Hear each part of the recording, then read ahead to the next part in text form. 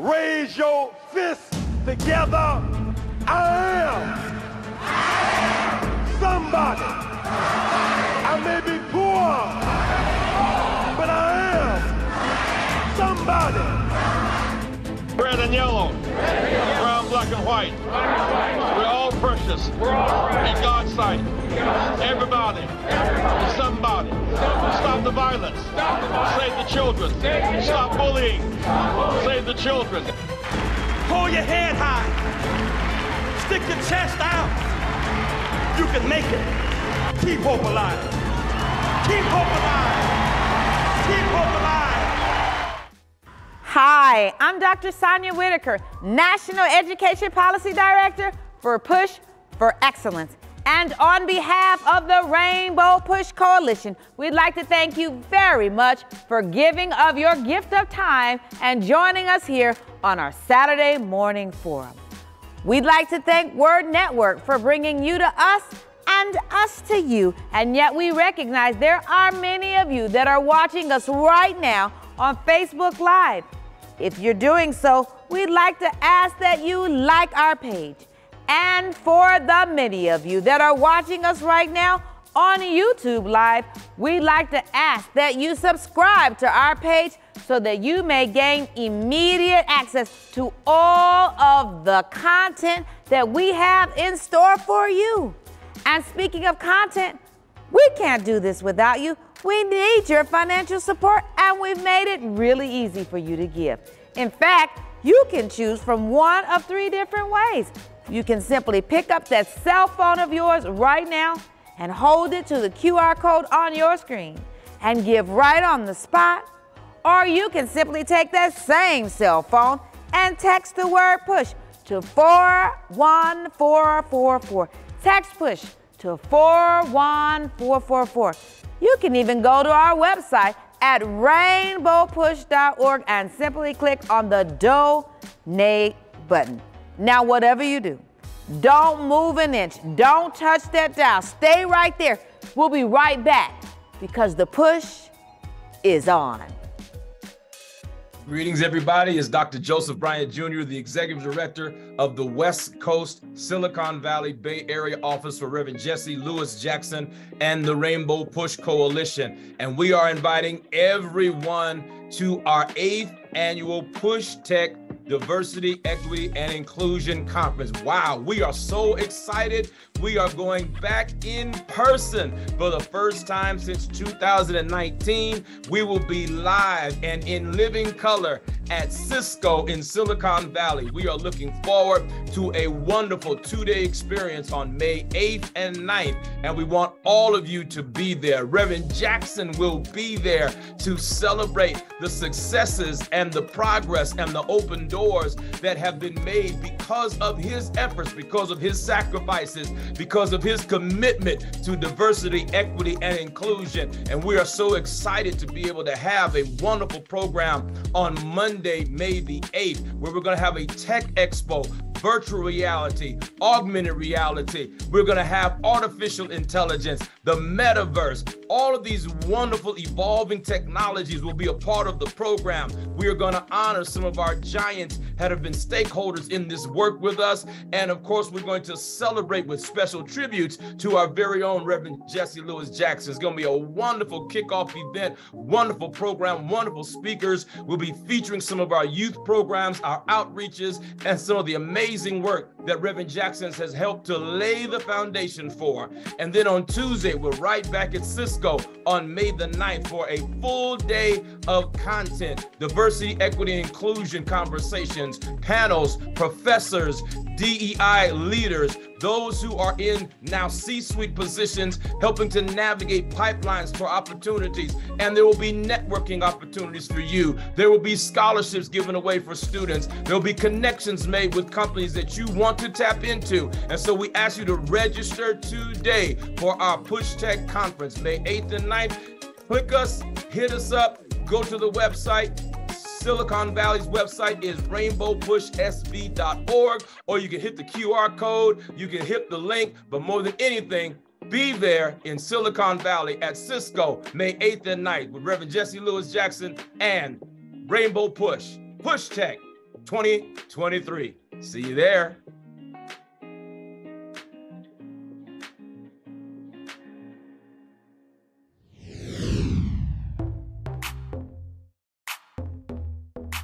This is Bishop Tavis Grant, the Acting National Executive Director of the Rainbow Push Coalition, and this is State of the Movement. Across the U.S., currently, there are 892 hospitals, more than 40% of them in rural areas, and they're in and on the brink of shutting down. These high-risk closures in some of the most critical areas across our country.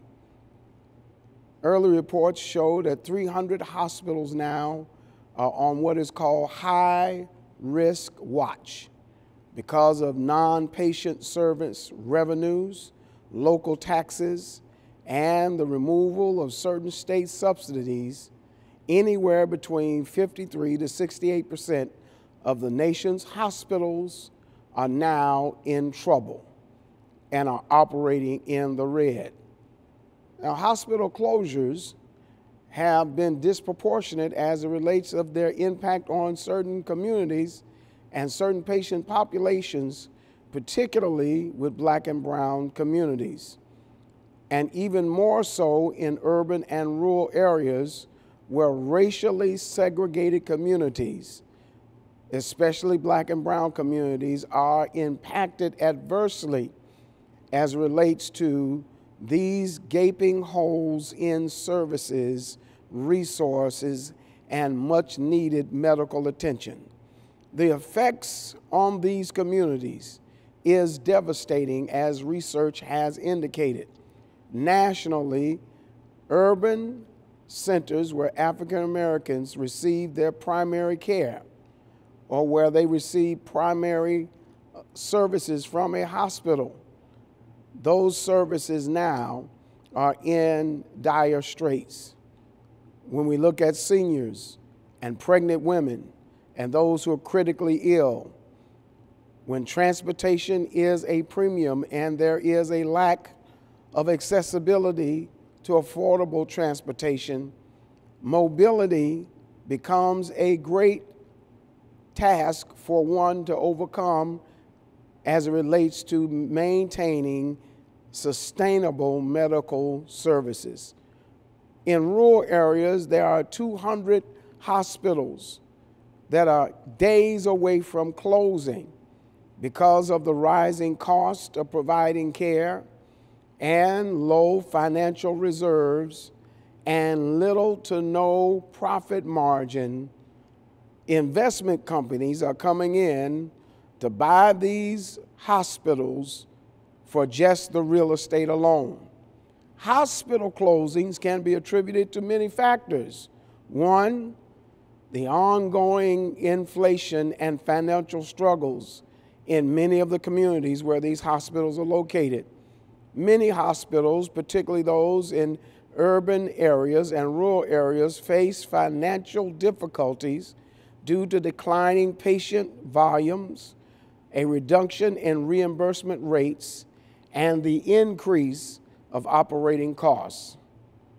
These all together create a perfect cocktail for there to be devastation, for there to be neglect, and for there to be crisis in the hardest hit communities in our nation. The other challenge is workforce shortage. There is actually a lack of qualified healthcare professionals that in these hospitals where they struggle to maintain a necessary imperative staff to provide adequate services and care. The ongoing nursing shortage and physician burnout coupled together has raised this to an epidemic of crisis in proportionality like we have never seen. Last but not least, industry consolidation. Larger healthcare systems often acquire struggling hospitals to expand their reach and gain a greater footing in the scale of the economy in these particular areas. Unfortunately, This is a failed attempt that leads smaller hospitals that are less profitable to closing even faster. And then there's the shift towards outpatient care. And so as a knee-jerk response to the Affordable Health Care Act, also known as Obamacare, in many states they shifted the care service network to an outpatient network using technology and changes in reimbursement policies that led to an increased focus on outpatient care, which is not necessarily to have been proven to be as effective as serving populations, particularly those who are facing critical and chronic disease.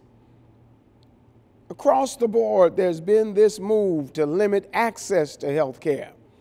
You see, with hospitals closing, residents often have to travel long distances to receive care, to receive services, and this creates another barrier to access, particularly for those who are unemployed, with little to no income, and the elderly, and we must account for those disabled individuals, which causes communities now to be focused on emergency care. You see, in emergency rooms, timely access to healthcare services is critical. And hospitals are now choosing to shut off and sever emergency room services because they can no longer respond to longer wait times that delay care and cause patients to go into life-threatening conditions. Last but not least, the economic repercussions. Hospitals are often significant employers in their communities, such as the case 10 years ago when we saved the Roseland Hospital that employed 350 persons right there from that community. And yet, had it closed, 350 families would have lost homes, 350 families would have lost income, 350 families would have lost jobs. This exacerbating economic struggle creates vulnerabilities in the healthcare network that oftentimes are hard to overcome because of the disparity in care and the disproportionate effect it has on minority and low-income communities. And so Rainbow Push, under the leadership of Reverend Jesse Jackson, is calling for a moratorium on hospital closings. We must look at the fact that we cannot come out of the worst pandemic in this era and allow persons with pre-existing conditions who don't have adequate health care, don't have adequate transportation, adequate housing, do not have adequate community services to perish because of a closed hospital. This billion-dollar industry has got to find a better way than causing those who need it most to suffer more and to go without, while those at the top benefit from the profits, the sales, and the investments that are associated with these closings.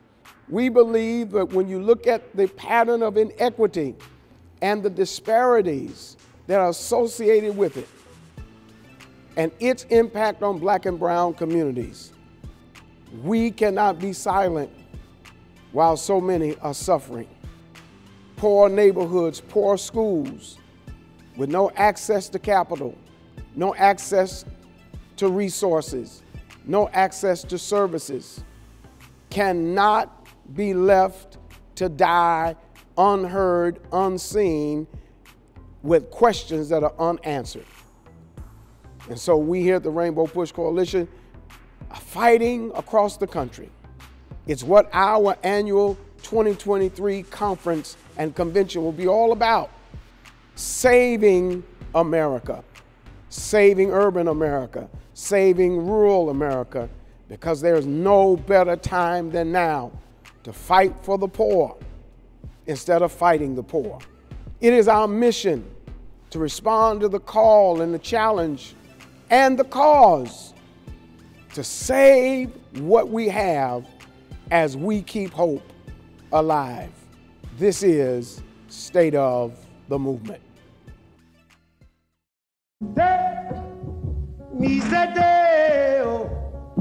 Daylight come and we want go home. His voice like a call to prayer.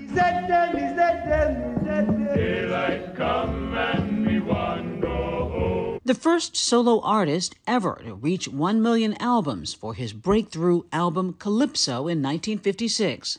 Striking, charismatic, talented, Harry Belafonte broke barriers on screen and off. This flower that you threw my way has been my friend by night and day. Much of his life focused on the civil rights movement. A close friend of Martin Luther King Jr., he would perform at some of his rallies. Our great friend, one of the great artists of our age, Harry Belafonte, who will carry on the program. In 1963, Belafonte helped organize the March on Washington. As artists and as human beings, we rejoice in the knowledge that human experience has no color. Always a guiding force for younger artists, he brought the biggest musicians of the 80s together to create the all-star group behind We Are the World to fight famine in Africa. Those musical giants paying homage to him in the middle of the recording session. Belafonte addressing the fight for equality on GMA in 1981. Because of my political or social beliefs. But when I measure what my commitment must be to mankind, I don't think there's any question. There's no choice between freedom and employment or money. The Belafonte family saying, to the world he was a legend, but to us he was Dad, Harry, Farfar, which means grandpa in Danish, and he will always mean the world to us.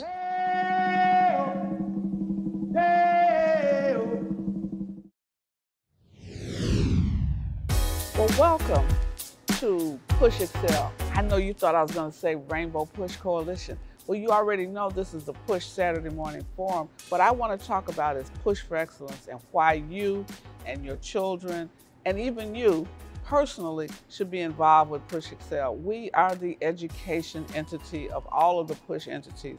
We provide technical education, we provide STEM, science, technology, engineering, math, education. We provide professional development for educators, particularly in teaching educators how to use the new technology to teach with. We have a virtual African American history curriculum, which allows teachers and students to be immersed in learning our history and how we have impacted American history, how it is we go from Africa to 1619, and from 1619 throughout the years of slavery, through Reconstruction, through Jim Crow, through the lynching years, and how our students of all cultures and races can see the investment African Americans have made in the history of America. So that's one thing that we have. It's part of our Saturday educational project. Every Saturday we are open to teach our young people African American history. We also have an oratorical program for elementary students. We help our young people learn to speak correctly, how to engage in a dialogue using the historic speeches of many African Americans and other people all around the world. They'll learn some of the great speeches of our day and some of the great speeches of our past. Our students will memorize and embody these speeches as they learn them, and then they engage in competition, creative competition, to see who wins the oratorical contest. And so we want you, wherever you are, you can have your young people, because we teach it virtually, participate in our oratorical program. Our STEM program, we have the capacity with our STEM program to have young people learn all sorts of STEM, science, technology, engineering, and math.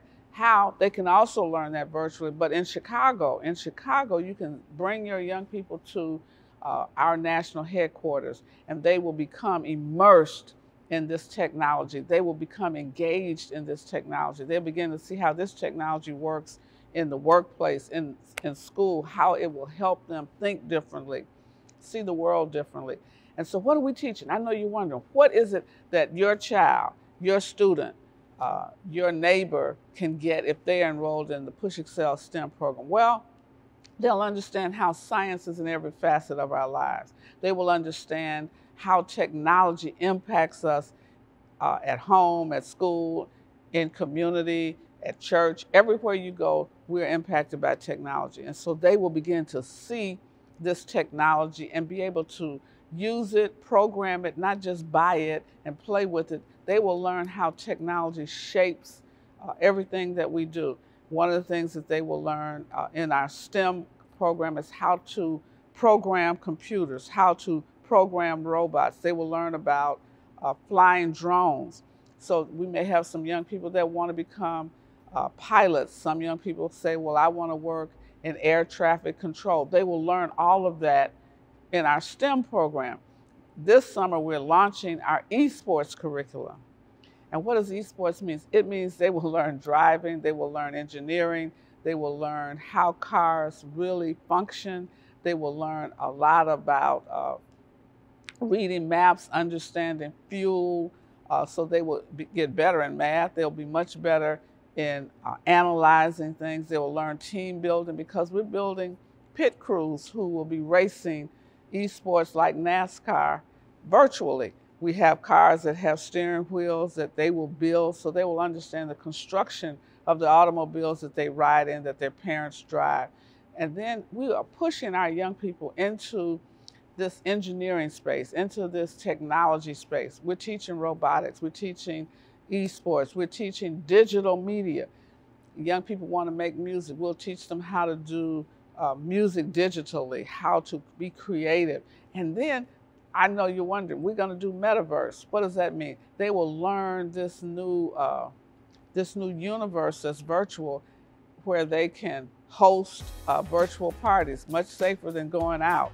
They can host virtual events, much safer and much cheaper than having to. You can have your child's party virtually in what we call STEM City Chicago, or it could be a STEM city in your area. If you want your child to learn STEM, you need to send them to PUSH. We look forward to seeing you every Saturday. We're there from 9 to 1. We're teaching all sorts of STEM technology. And I know you're saying, you're just talking. Well, I want to show you what we're offering to your young people. Watch this. I'm actually going to be a facilitator and coach, driving coach for the STEM program here at PUSH. And what my role is going to be is to help the students to learn the engineering aspect of building the sim for which they're going to be driving. Also, we're going to be teaching them how to drive, the aspects of racing, the fundamentals of racing, and how to teach them to compete at esports and sim racing.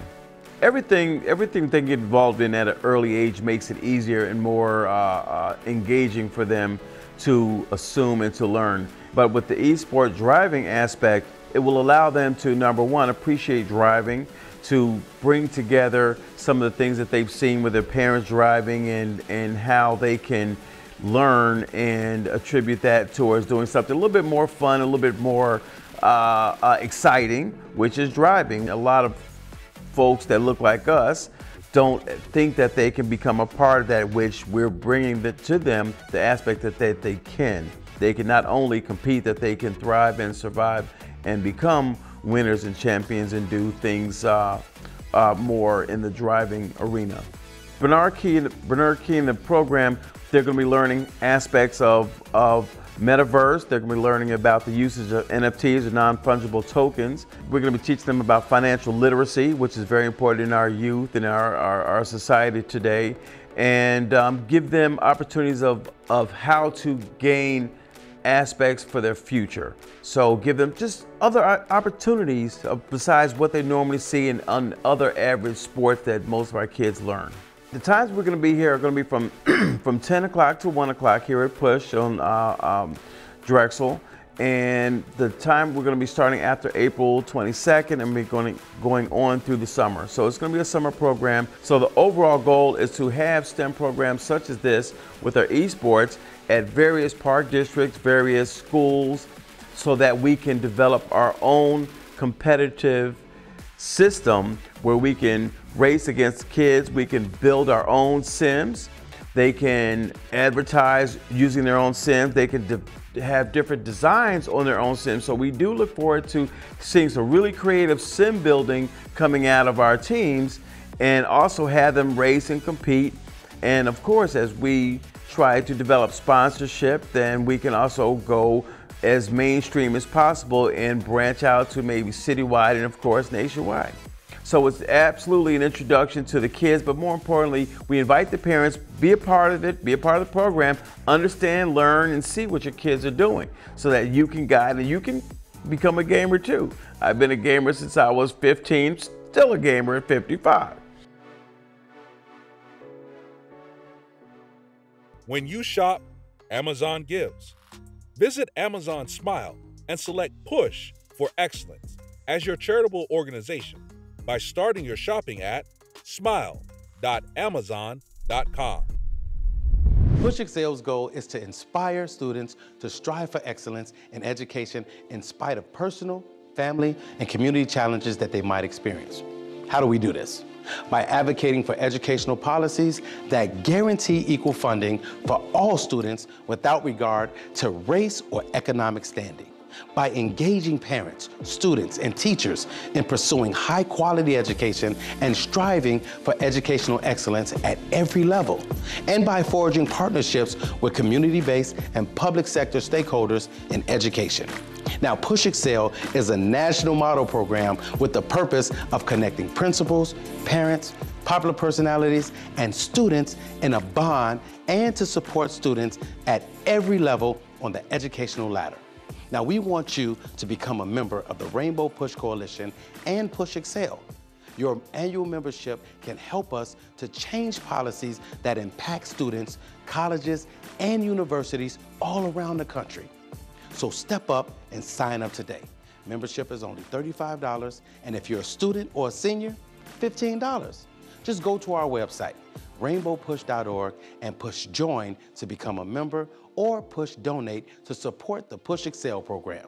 You can also text the word Push Excel, that's PUSHEXCEL, to 41444 on your cell phone, and you can give us any amount that you feel comfortable giving, or call us at 773-256-2775. Wherever you are, you can support us as we keep pushing for you. And remember to keep hope alive.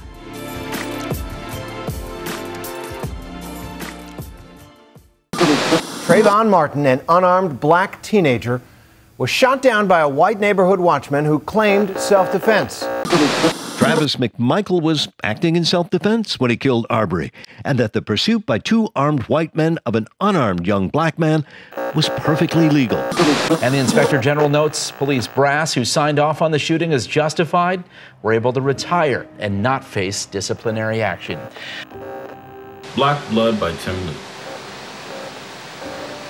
There's blood on the streets, and it's crying out. It's black blood. It's innocent blood.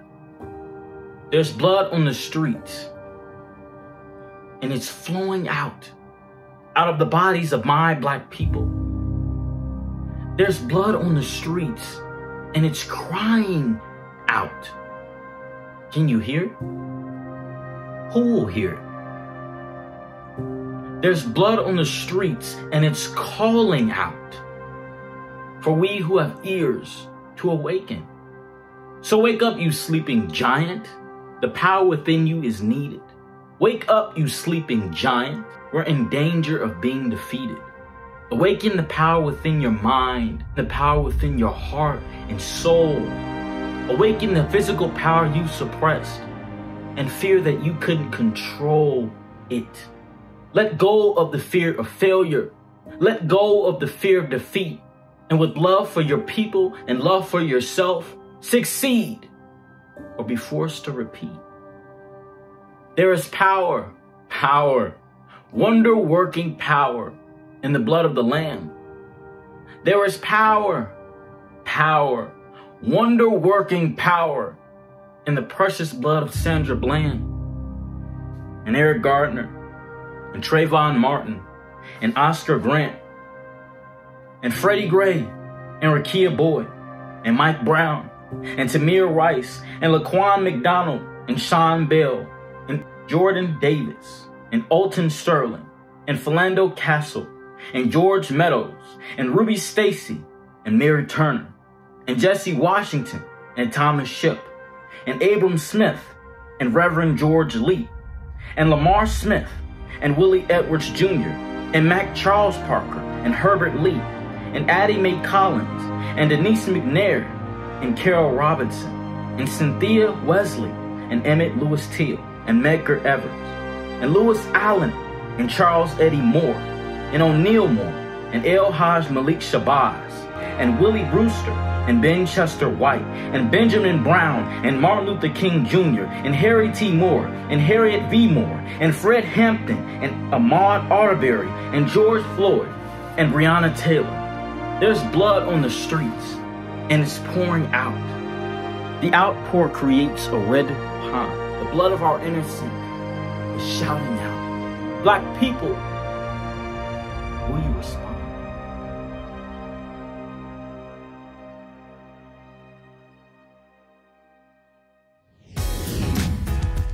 Now, the next thing that I want you to watch and listen very carefully, we've talked oftentimes about the mass incarceration and how it's the new Jim Crow. Well, that seems like a book that Michelle Alexander wrote, The New Form of Slavery.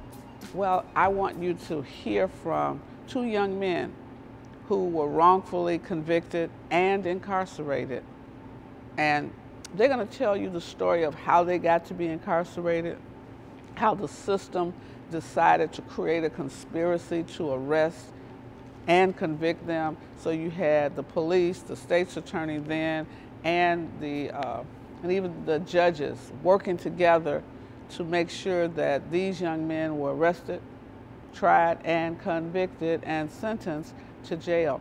And then they're going to tell us a little bit about what happened while they were behind bars, what kind of atrocities they faced behind bars. And yet, for 27 years, one spent 27, one spent 25 years, they were innocent, had not committed a crime, were not gangbangers, so to speak, had never been arrested before. So I want you to hear their story. And so now, after you hear their story, these are the things that Rainbow Push will be looking at from the legal division. We want to reshape public policy that will allow men to be in jail for any amount of time, men and women to be in jail for any amount of time, to learn skills, barber, cosmetology. They learn dog grooming. They learn all aspects of construction. They learn how to build anything. They learn how to make tires. They are cabinet makers. They make furniture that's used in the Congress and in state offices. And yet, upon release, they can't find jobs. They can't get in the union with the labor card, yet they have 20+ years of experience building. They know how to clean because they clean the facilities that incarcerate them. They maintain those facilities. They remodel them. Some of them are expert painters because they've been painting. However long their sentence has been, they've learned to paint, they've learned carpentry, they've learned plumbing, they've learned all of the trades. And yet, when they get out, they are not entered automatically into the union. So we want to change that policy. Why have me incarcerated and teach me all of this stuff to maintain a facility to warehouse me, but when I return back as a returning citizen, my citizenship is stripped. In many states, they cannot vote. In many states, they cannot get a union card, even though they've done union labor. In many states, they cannot be cosmetologists or barbers. Even though they've done it behind bars, they can't do it on the other side of the bars. And so what does that do? It creates a cycle of recidivism. So I want you to hear their stories, and then I want you to join us as we prepare to recreate and expand. It's not the prison outpost, it's the prison policy reform initiative that we want you to be a part of. And we're going to be talking more about it at the upcoming Rainbow Push Convention, July 15th through the 19th. Women, I know you're saying, well, what can women do? Many of these women are single mothers with their children behind bars. This will not be a great Mother's Day for many of them. And so I want women, we have to begin to work together, not to just mourn the absence of our children who end up incarcerated behind bars or even not surviving the street life. We want you to join us as our women's division begins to look at how do we as women reshape public policy, elect people to office that care about families and children. How is it that we can help these mothers that are on the street trying to raise families in the midst of so much crime, violence on both sides, violence in the criminal justice system and violence in the streets where they are forced to live. And so if you want to be a part of a movement for change, we need you to come to PUSH. Call us right now, 773-373-3366. Call right now. We want to get you signed up. Come to the convention this year. It's going to be the most powerful convention we have ever had. It's a historic moment. It's the best moment for you to join us as we seek to change the way America treats the least of these, our children, our needy families, our homeless population. You come on and be a part of this. But meanwhile, I want you to listen to these young men. It says a lot about our society today and what we must do to change the conditions under which we are forcing people to live. This is a special criminal justice reform segment. I don't think most of us understand what happens once people are arrested, then they're tried, and then they are convicted, and then they are sentenced. I don't think any of us really realize the impact that it has on them, impact it has on families, impact it has on community, especially when they're wrongfully arrested, detained, charged, convicted, and sentenced. And so I have these two brothers who want to share for you their story. Many of our churches, we have testimonies, but we don't have these testimonies that show the impact of this unjust criminal justice system, what it has on families, the children of those who are incarcerated, how it impacts the communities from which they originate, and how it says to our young people today, the system's not working, and how it negatively impacts Black men in particular when they return back home and they're not welcomed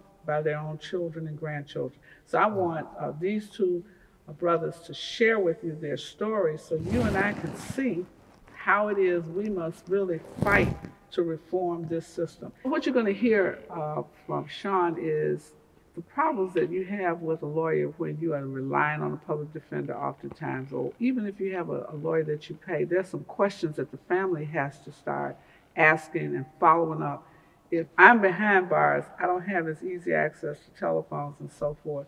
You and I, who are on the outside, on the other side of the bars, have to start asking questions about our loved ones, talking to these attorneys. And if you have a problem, you can call PUSH because we will get on them.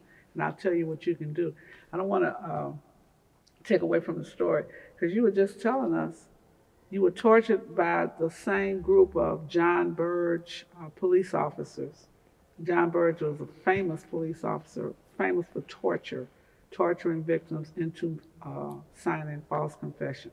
Not only was he known for that, he was known for training guys up under him to carry on. So people sometimes get lost in laying it all in Burge's lap when I guess one would say he planted the seed that eventually grew the new trees, you know. So yeah, it becomes like a gang. You have a leader of torture who then creates others, because he couldn't torture everybody by himself. He had to have a group of police officers and state's attorneys, because the police arrest you, the state's attorney approves the charges. Right. Right? Right.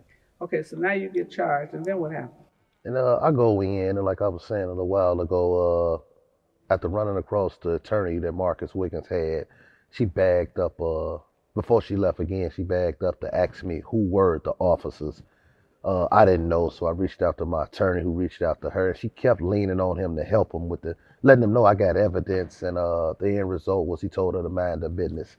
I eventually ended up going to trial, got found guilty of the murder, ended up being sentenced to 58 years, and again, this was just, the wheels just began to roll, because now I can see the aggression of the police. I can see why you tried to put Marcus Wiggins on the case with us. You know, like all this started making more sense. How old are you then? I was 17. 17 years old. 17 years old. Never been arrested or convicted of any No crime background, before? none of that. I No was background. 17. I was going to Harper High School. So again, it's to try to understand that at that age you can't. So again, I began to fight, which eventually, with the help of Miss Hall, who went to the public defender's office to add, to help me as best as she can with evidence, and she gave me, and years went forward, and I would come to find out the one witness that I had, she came forward to say that she never seen me a day in her life. She signed an affidavit, 3-page, saying that the police gave her a picture, showed her a picture of me, and told her to pick me out the lineup, that they needed me.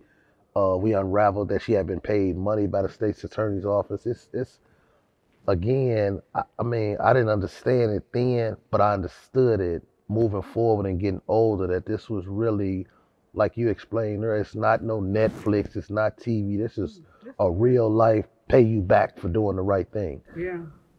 So now, you two are brothers. Yes. Yes, man. How'd you get arrested? Looking for him.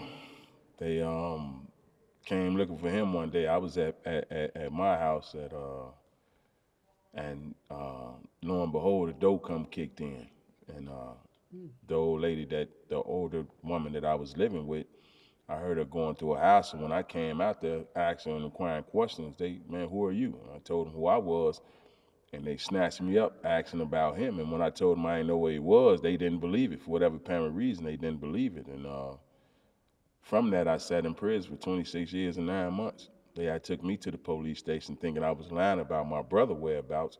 And the honest God truth is what I didn't know who he was. And from How that, old were you? I was 18. And sorry. So they made you sign a confession? Yes, ma'am. Could you read or write? No, not at the time.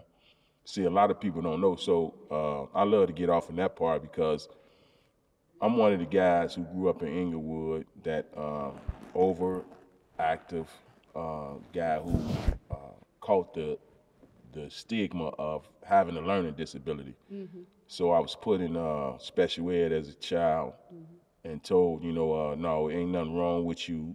Yet they took me out of school, and I remember vividly them taking me from a class where you read and write at to another class where you build blocks. You know what I mean? And just sitting at the table to build blocks. But, just thinking back on that and being caught in that aspect of it, and just being thrust in from 18, being thrust in the prison system.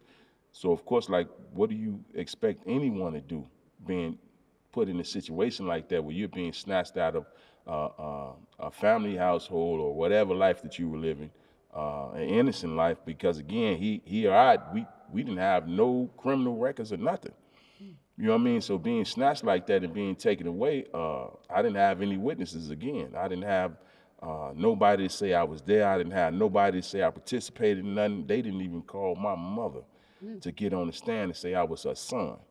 It was literally the powers that be against me. Mm. So how long were you in prison before you learned to read and write? 11 years. So you get convicted, and somehow y'all get sent to both the same prison? How did that happen? Well, throughout the time of being in prison, once you get to prison, it's kind of like a introduction to, you go to maximum prisons. We did our time in maximum prisons, and end up in a minimum prison at Sellies. And once we got to the minimum prison, we hadn't seen each other for 8 years. I don't want to cut this short, but I do want you all to tell what happened to the family. Some things that happened to your mother. And Well, my mother, everything that we're speaking about, he spoke of it early as to the psychological effects that we asking people to like really logically sit back and think of an African-American woman who had both her eldest children taken away, 17 and 18. One was 8 at the time and the other one I think was 13. But she had both her eldest children took away solely from having him turn himself in and do the right thing. And from that, you know, what we don't talk about is her personal things that she went through psychologically into dealing, you know, yes, exactly, and physically, and the ailments that came, the physical ailments that came from the psychological pressure that was put on her. So the strokes, she had 3 strokes, all of which had left her unable to talk and communicate with us. So prior to coming home, my mother couldn't talk. Excuse me. She couldn't talk, so it was. Go ahead. You have to explain to me. Yeah. He has a reason that he breaks down every time he gets to this part of the story, because I don't know if any of us can imagine. You haven't seen your mother for 25 years? 27. 27 years before you could actually be in the same space with her. You get back, and she's had 3 strokes. She's diabetic, among other things. And so then tell me what happened. So with coming home, which was of course, out of all this, I don't want to look past the biggest blessing, which was she did survive long enough to see both of us come home. Yes. You know, so that part was you know, because you know her trips to church, you know, she claimed it, owned it. You know, my sons and them coming home, they gonna come home, they gonna walk through these church doors, and we did so. So that part of it is that's a blessing out of this world. I don't want to go, but we have to go. Yeah, do it. Okay. Thank you, ma'am. What do you want to say? Man, I'm a CEO of a clothing line, thought of, created in prison. I came out and I pushed forward and I continue to push forward. It's called New Vision. It's spelled N-U-V-I-S-E-A-N. You can find me on Instagram right now at newvision_, and it's all about me, man. I'm struggling, but I don't mind it. I put the work in, I'm all for it. You know, for 25 years, I fought to come home, so for 25 more years, I'm gonna fight to go here. Back to you. Thank you so much. I'm going to ask the director of our HBCU, Historic Black College Tour, if we can buy, maybe have him make our jackets or something for the college students. So we buy from him. I'll take that. What you want to say to close? I wanted to say I just created Therapeutic Expressions, not-for-profit organization, in which I was speaking to the mayor about. So Therapeutic Expressions is a not-for-profit organization that focuses on the psychological development of people in our community. But what it also focuses on is trades, putting trades back in our community. So what I've developed is a geographical as well as financial analysis as to the place and what we need to open a center for trades. And a center that I'm looking to open through Therapeutic Expressions is a center for electricity, plumbing, barber, whatever it is, trades you can think of, we're looking to put it in here. And as opposed to having our children with guns, I'm saying let's replace them with trades. Okay. No guns, no trades. Thank you so much. I am so excited. We're going to help you. Connect you to the unions. Thank you, sister. All right, thank labor. Get you a union card. Y'all ought to get an automatic union card. We need to talk about that. No, if you already done it for 27 years, I don't know any union trade that has that kind of experience. I don't know no psychiatrist or no psychiatrist or psychologist who sat in a cell with somebody that's sick. No, and I don't know nobody that would. We was forced to do it. I'm saying that to say that we're the psychologists and psychiatrists. So. You got it. This is Bishop Tavis Grant. I want to thank you for being a part of our audience, our viewership, our membership, and it's even a relationship. You know, I see so many of you on a weekly basis. I read the reports, as I tell you all the time. And first of all, I want to thank those of you who on a weekly basis support us in one way or another.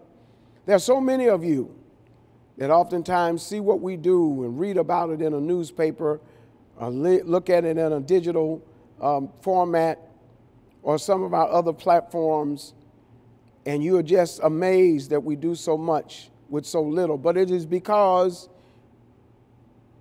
everything you do counts, and it starts with you. And your opportunity right now, at the bottom of that screen, you can text the word PUSH to 41444, and you can make a meaningful contribution right now to the work of Reverend Jesse Jackson and the Rainbow Push Coalition. So many we feed, so many we serve, so many we rescue, so many we bring relief to. And we're thankful that we never have to turn anybody away, and we never have to turn anybody off, because you are our partner in this cause. You can look at the bottom of the screen. There are several ways for you to give, and I want to challenge you. I want to challenge you today. A membership is only $35, but there are others of you. Maybe you can give a contribution of $100, $500, $1,000, $10,000 as we go into one of the most critical seasons this year. So many students, so many families, so many homes, so many seniors, and so many individuals that we dare not turn them away. I need you, and Reverend Jesse Jackson needs you right now to make that contribution right now. Maybe you're a pastor, maybe you're a lawyer, maybe you're a doctor, maybe you're an engineer, maybe you're an entrepreneur, and you know the value of making a sound investment for such a time as this. This is the work that we do: civil rights, human rights, and social justice. Each and every day, right here at Dr. King's workshop, we reach the world. And no matter where you are, who you are, we make sure that we represent the life and legacy and leadership of Reverend Jesse Jackson in keeping hope alive. So hey, send that contribution. Go to your phone right now. You can mobile bank right now. Go to that platform at the bottom of the screen and help me help somebody who needs help right now. And I want to tell you, thank you so very much for your contribution, and thank you for your partnership, and thank you for your membership as we are keeping hope alive. We're excited to get more people involved in Rainbow Push, supporting the programs of Push for Excellence and the Citizenship Education Fund. If you're interested in impacting public policies, if you believe in the scholarships that we give to thousands of students each and every year, you can become a policymaker by becoming a member of Rainbow Push right now.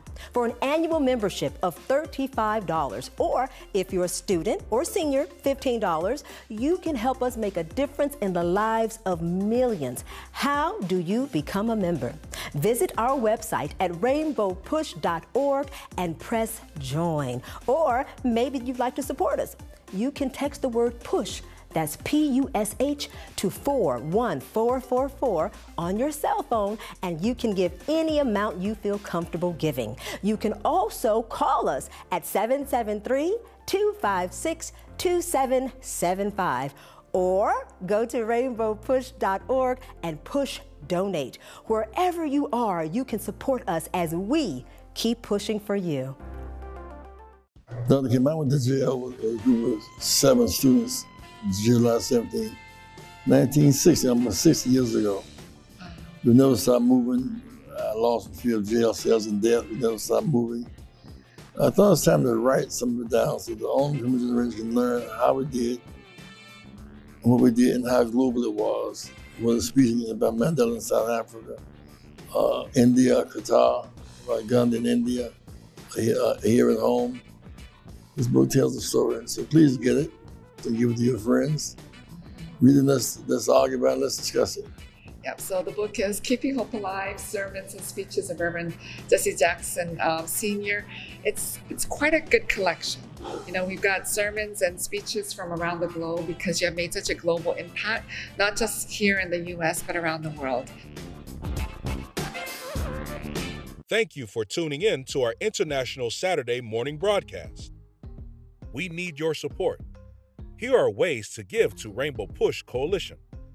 Text PUSH, P-U-S-H, to 41444 to support the work of Reverend Jesse Jackson Sr. and Rainbow Push Coalition. When you shop, Amazon gives. Visit Amazon Smile and select Push for Excellence as your charitable organization by starting your shopping at smile.amazon.com. So thank you for joining us on our Saturday morning forum. Be sure to visit our website at rainbowpush.org so that you can gain information relevant to our up-and-coming annual convention. You'll also want to visit all of our social media platforms so that you can gain additional information about all that we have going on in the organization. And equally important, we appreciate your ongoing support. Feel free to take that cell phone of yours and hold it to the QR code on the screen and give on the spot. Or take that same cell phone and text the word PUSH to 41444. Or you can simply go to our website at rainbowpush.org and click on the Donate button. We are sanctuary. We are a sanctuary. When I think of Rainbow Push, I think of two words: social justice. Education advocacy. Political empowerment. Freedom and equality. Corporate partnership. Stop the violence. Save the children. Don't get in. Shut it down. If we don't get in, shut it down. Political change. Inclusion, evolution. Progress, justice. Jesse Jackson. Keep hope. Keep hope alive. Alive. Keep hope. Keep hope alive. Alive.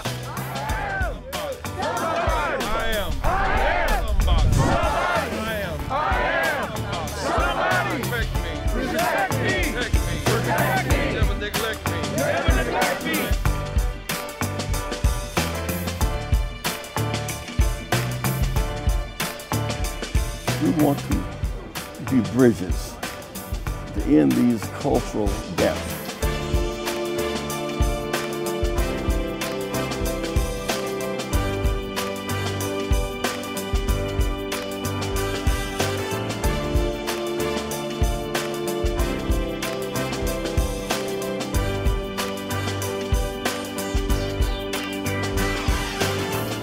We're going forward. By hope, not backwards, by fear.